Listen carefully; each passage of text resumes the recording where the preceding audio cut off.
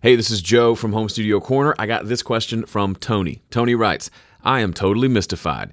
If a studio monitor has a response curve starting at 100 Hz or 80 Hz low end, how come when I play my bass guitar through it, whose low E is 41 Hz, I can still hear the low E? I cannot find an answer for this anywhere. Tony, it's a great question. Let's find out. First of all, though, we need to find out, is Tony right? Is the low E on a bass guitar 41 Hz? According to the infallible Wikipedia, the answer is yes. A little over 41 Hz is the low E on a bass guitar. For this experiment, we're going to need a bass and a small speaker. They're right here. This is the Eris E3.5 BT from Personas. Link in the description. These have a 3.5-inch woofer. Small little speaker, has Bluetooth. I actually have these set up in my living room. We listen to music all the time. They actually sound really good. This is just a bass. It's a short scale bass, but it'll work. According to the manual, this speaker has a frequency response of 80 Hz to 20 kilohertz. That means it's too small to reproduce much of anything below 80 Hz. All right, moment of truth. I've got this bass routed through my mixer to this speaker. This speaker can't produce anything below 80 Hz. I'm going to play a low E, which is 41 Hz on the bass. We shouldn't be able to hear it, right? Here we go. Womp womp. All right, so why did that happen? 41 Hz is the fundamental frequency that I just played.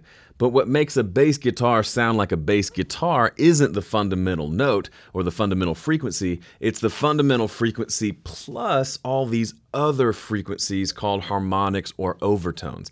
That's why the bass guitar sounds like a bass guitar and a piano sounds like a piano. And a double bass section sounds like a double bass section.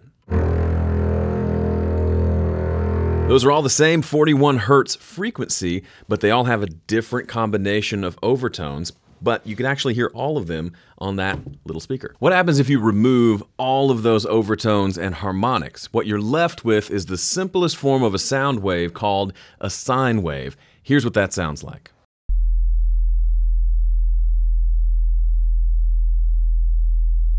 So, could you hear that? Yeah, I couldn't either. Well, I mean, I could barely hear it on my big speakers, and then the small speakers, no chance. So, why am I bringing this up? Why does it matter? I mean, it's mildly interesting, but what's the practical application for us making music in home studios? Here's the takeaway. If your bass guitar tracks, or just any of your low frequency material, if it's too clean, if it's too pure, if it's too close to the sound of a sine wave, then anyone who listens to your music on smaller speakers, earbuds, is not going to be able to hear it, and that's a shame. Here's a bass track from a song I recently recorded. What do you notice about the bass tone?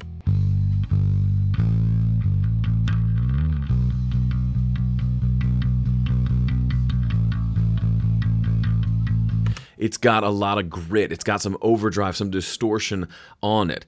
What is overdrive and distortion? Saturation. What are those things? That's literally adding harmonic content to the existing signal.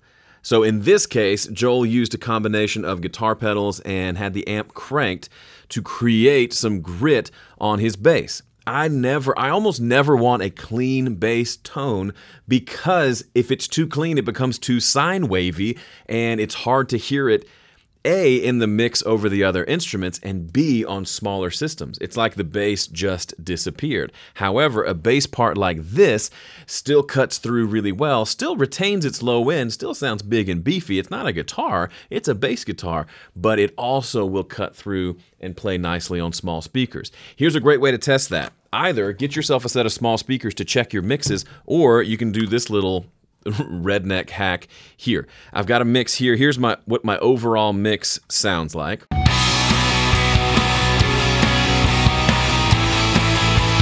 All I need to do is put an EQ on the mix bus at the very end of the chain, add a high pass filter at 80 Hz, and now I'm hearing it as if I'm listening through small speakers.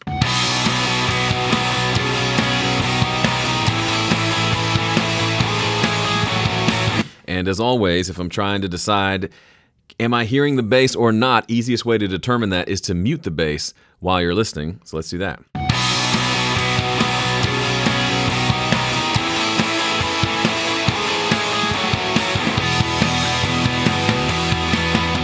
I'm absolutely hearing that bass. Now, of course, on the smaller speakers, we're missing that big octave down below, but we still have a representation of what the mix sounds like. And then when we get to our nice stereo speakers, our nice studio monitors, it sounds like this and makes us happy. All right, that's it for today. We did a little science, we listened to a little rock and roll, we had a little fun. Hope this was fun for you. If you liked it and you're not a subscriber yet, please subscribe. If you love mixing and you want to learn my process, it's a 5-step process for getting better mixes. You can have a free PDF guide called 5-Step Mix Guide. I almost forgot the name of it. You can check that out at 5stepmix.com. Thanks for watching. See you in the next one.